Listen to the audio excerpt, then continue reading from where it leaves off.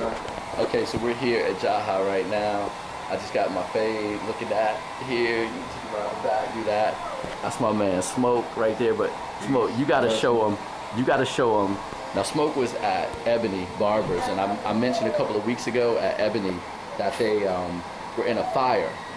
And one of the things I did when I first got the first couple of bottles of Flo is that I brought it to Smoke and Mike and the crew over there.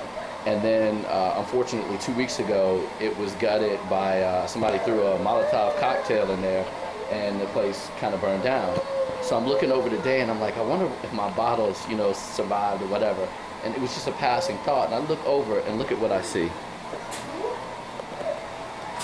Now, Smoke, you got to talk about that. What you saw. What did the firemen say when? I mean, that is. The first thing they said was, "Why didn't this bottle cork bust open?"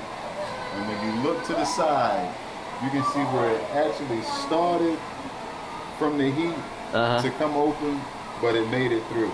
So I said I was gonna keep this bottle as a reminder of coming through the fire. You know, it's been a lot of adversity, but I'm reset up. Clippers are back running and cutting. Thanks for the blessing for the brother.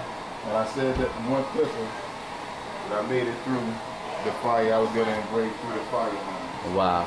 This is the resurgence of Smoke the Bottle. No doubt. Check me out.